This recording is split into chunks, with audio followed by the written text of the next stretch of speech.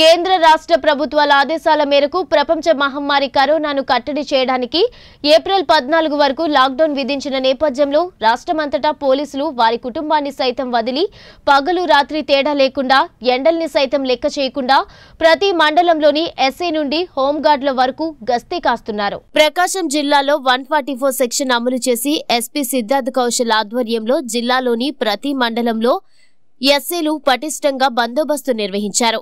జిల్లా సరిహద్దుల్లో చెక్ పోస్టులను ఏర్పాటు చేసి జిల్లా సరిహద్దులను కట్టడి చేయడంతో ఎన్నడూ లేని విధంగా ప్రకాశం జిల్లాలోని రోడ్లన్నీ నిర్మానుష్యంగా మారిపోయాయి. జిల్లాలోని అన్ని మండలాలలో ఎల్లవేళలా ప్రజా శ్రేయస్సు కోసం శ్రమిస్తున్న పోలీసులతో మా ప్రకాశం జిల్లా ప్రతినిధి ఫేస్ టు ఫేస్. ప్రపంచ మహమ్మారి అయినటువంటి కరోనా కేసులు రోజు రోజుకి విపరీతంగా పెరిగిపోతున్నాయి. ఈ నేపథ్యంలో ప్రధానమంత్రి గారు ఆంధ్రప్రదేశ్ లోని 3 జిల్లాలు లాక్డౌన్ చేశారు. అలాగే మన ఆంధ్రప్రదేశ్ ముఖ్యమంత్రి గారు కూడా స్టేట్ మొత్తం లాక్డౌన్ చేసి అక్కడ నిర్బంధం చేశారు. ఈ నేపథ్యంలో ప్రకాశం జిల్లాలోని దిగువమెట్ట, అలానే కుమరోలు మండలంలోని కడప నుంచి వచ్చే రహదారి, అలాగే శ్రీశైలం వెళ్లే రహదారులు కానీ గుంటూరు, విజయవాడ రాకపోకలన్నీ అక్కడికండి నిర్బంధం చేసి పోలీసు వారు పటిష్ట బందోబస్తు నిర్వహిస్తున్నారు.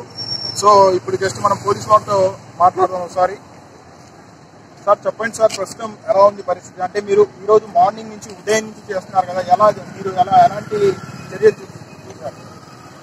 ప్రజలందరూ కూడా స్వచ్ఛందంగానే కోఆపరేట్ చేస్తూ ఉన్నారు. మనం ప్రజలందరూ కూడా కోఆపరేట్ చేయడం జరుగుతుంది.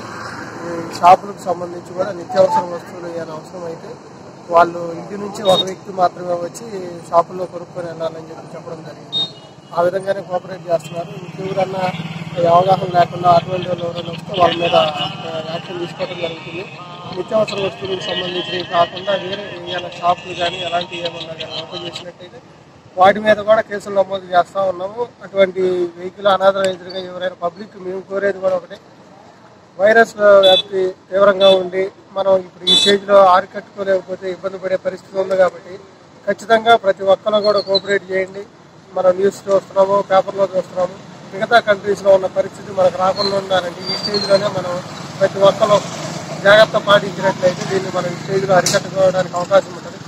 ఒకవేళ ఎవరైనా ఏదైనా అవసరం ఉందంటే వాళ్ళ ఇంట్లో ఎవరైనా ఒక వ్యక్తి దగ్గరలో ఉన్న ఈ కూరగాయల షాపు కానీ లేకపోతే నిత్యావసర వస్తువులు కానీ ఒక వ్యక్తి మాత్రమే వచ్చి దాన్ని తీసుకొని వెళ్ళిపోయి ఇంట్లోనే ఉండాల్సిందిగా కోరటం జరుగుతుంది.